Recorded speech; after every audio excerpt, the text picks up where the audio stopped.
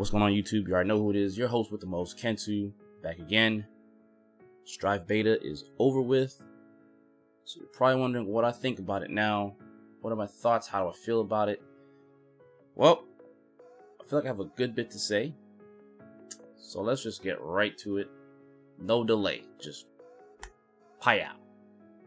I felt like outright within my first, day or two playing, it was kind of frustrating to actually play because so many disconnection errors, so many issues with the servers being down. Arxis apologized countless times about the servers being down, etc., etc. So it made for a very difficult experience trying to just play people. So I spent a good bit of time in training mode actually. I didn't really play too many people in the beginning. I just sat in the lab and was like, I'm gonna figure out how to play Chip. Needless to say, I did find a lot of things, and it's pretty cool to see what he can do in the game now. Yeah, I thought after they kind of stabilized everything and really got the server working right, it was actually, honestly, it was borderline I wanted to cry, YouTube. It was amazing to be able to play people from across the world. To be honest with you, I did not really play too much in the US lobbies. I actually just sat in the Japan lobbies just to see if it was true that, the connections between, the US and Japan was good. It was very good. To the point to where I only played exclusively in the Japan lobbies because it's like a dream come true, always wanting to go back to Japan and play against the Japanese players and kind of feel out the meta and grow with them was always something I wanted to do. Obviously I live in America and of course I'm gonna grow here, right? But it's one thing when you basically play in a different environment. It teaches you different values as opposed to when you play here or where you play normally, so whether you live in one place versus another place, it's just regional differences and playstyle changes that you can learn and adjust to increase your knowledge bank, increase your player skill. So it was always something I wanted to do, but being able to do that and play against players like Sanma, Mochi, for those of you who don't know, Sanma, he played Venom and Xrd, and Mochi is a Soul player. And I played against a few others, but those two are probably the most notable. And needless to say, it felt pretty normal. It didn't feel super laggy or anything like that. They were literally 2 and 3, I think maximum anywhere from minimum 2 to 4 frames of the rollback delay. And I'm just like, this is ridiculous. I can't believe I'm actually playing these guys and I'm reacting to things, punishing things. I'm just playing normally, and it just felt right. So I would definitely say for certain, being able to play it, across the globe is phenomenal. Not to mention, you guys, I did put up a match with me and Kizzy K. Really, Kizzy's probably one of the only other people that I did play that was from the US online. Outside of my, my own local scene, I did play against those guys too to see how the connections were, and it's flawless, 1 to 0 frames of rollback,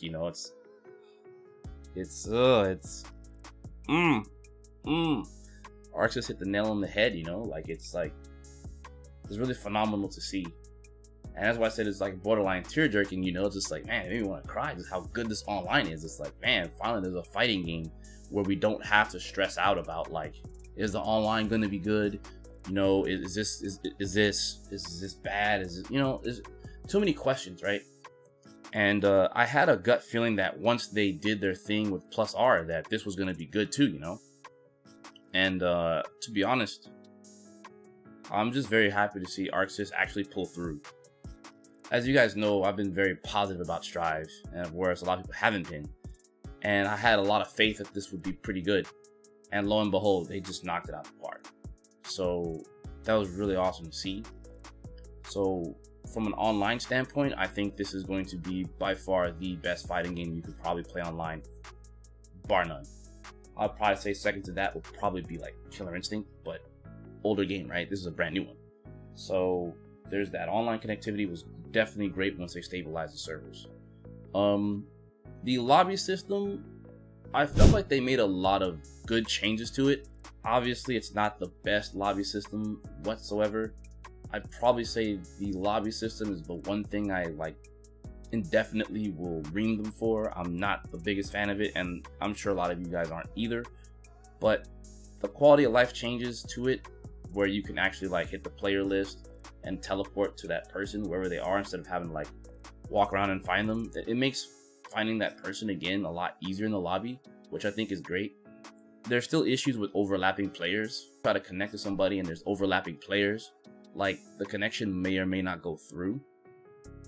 Also, in terms of connection to the lobby, sometimes you had to go into training mode and wait in training mode for someone to play against you because it like initialized better. So hopefully that's something that they look into. Other than that, I feel like even though I'm not the biggest fan once again of it, like I can live with it for now because everything else about the game is pretty damn good. Now as for like the characters, you know, it's cool to be able to play Giovanna. It was really cool to see like what Giovanna was capable of doing. Obviously this beta's balance was all like, it was pretty much all over the place. I'm sure a lot of you guys who were playing it had to deal with a lot of the Potemkins, and you kind of know that Potemkin was pretty much that dude. Potemkin, Ramlethal, Sol, Kai, I would say, and Mei were probably like the most played. Not to say that other characters did not get played, but I would definitely say those were probably like the highest played overall. You know, there were definitely a good amount of Nagaryuki, you know, actually a small amount of Zato from when I played in the US servers, but in the Japan servers, like for example, like Axel and Zato were like almost non-existent in the US servers, and I definitely did play in some of the US servers. I'm not gonna say I didn't. I did spend most of my time in the Japan servers, but I didn't really see too much Axel or Zato in the American servers, whereas in the JP and Korean servers, like those characters, like they were in abundance. So, you know, again, going back to regional differences in players and, you know, meta, right? So, even though I spent more exclusive time in the Japanese servers, but yeah, it's just, there was a lot of good things to see there. Obviously, we had some bugs and a lot of other things out there because, you know, this is a beta, it's not the final product. You know, this is obviously a stress test for these servers. And, you know, we had a couple characters with infinites, like Sol, Giovanna had an infinite, Zato had like a block stun infinite. Like actually, in one of the matches I played, one of the Japanese players actually hit me with that, and I was like, bro, what am I supposed to do? Wait, oh, this is an infinite. Oh, and I went on the Twitter realm and saw, oh, that is an infinite. So obviously there's some bugs and stuff like that that they need to fix, but I think just seeing the interactions with the characters and seeing how things are panning out is really cool to see. On top of that, I think one of the biggest takeaways for me at the end of the day with this beta is the way that they designed Strive. A lot of the legacy knowledge plays a role, but not nearly as much. It's such a fresh new experience that even if you know a lot about Guilty Gear from previous versions, specifically like the matchups, it's drastically different. It's just not the same. So there's a lot more new strategies and things like that to think about and to look forward to. So yeah, it's gonna definitely be like a lot of work to do, and I'm looking forward to it, to be honest with you. Definitely looking forward to it. I think it's going to be a great game in the grand scheme of things. I will also say this, like, even though this is a beta, for a beta, it's really like, for a beta, it's really looking like the first iteration of the game is going to be pretty okay. Like, more often than not in fighting games, they release, like, you know, they release like the first version, and normally the first version's kind of like poop, you know, and then they kind of keep adjusting and changing things. I anticipate ArcSys actually spending a lot of time updating this game, so I'm actually looking forward to seeing what comes about in the future on top of full release. But I'm not gonna lie, YouTube, having to wait this month is gonna be a little bit of a hurdle, but I am very happy to say that, you know, I had a lot of fun.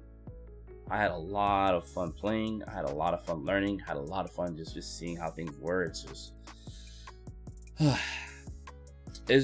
it just made my heart shine. YouTube, I'm not even gonna lie to you. So I'm really happy to see Guilty Gear being like the spotlight right now. The viewership on Twitch was phenomenal. You know, big ups to you guys, you know, who are supporting Guilty Gear. It's really awesome to see that. And I guess I can kind of leave it off here. But before I do, I want to remind you guys that a lot of you guys who are watching my videos are not following the channel. I would highly encourage you to do so to keep up to date with anything and everything that I got going on here. So keep it locked. You know what to do. Notification bell, all that other good stuff, right? And I guess for, you know, some closing words for you guys. Someone asked me in my stream, you know, what do I think the future holds for Guilty Gear based on, you know, what's happening with this beta. Ultimately, the truth behind that is, it's up to you guys here. You guys here watching my videos, watching everyone else's videos and streams and stuff like that. It's up to you guys to help keep this game afloat. You know, keep the viewership high, be it on Twitch or YouTube. You know, support the content creators. You know, support the developers to whatever capacity. Because without the viewership, without you guys, without the fans, like, this series wouldn't be where it is now, and they wouldn't have gotten this far with it. So keep the positivity high and keep supporting to the best of your ability. You know, no one's asking you to be in every stream every day, but, you know, support. You know, sometimes the best form of support is just sharing the information, you know? So just keep that in mind. And like I said, yeah, just keep supporting Guilty Gear. Keep supporting.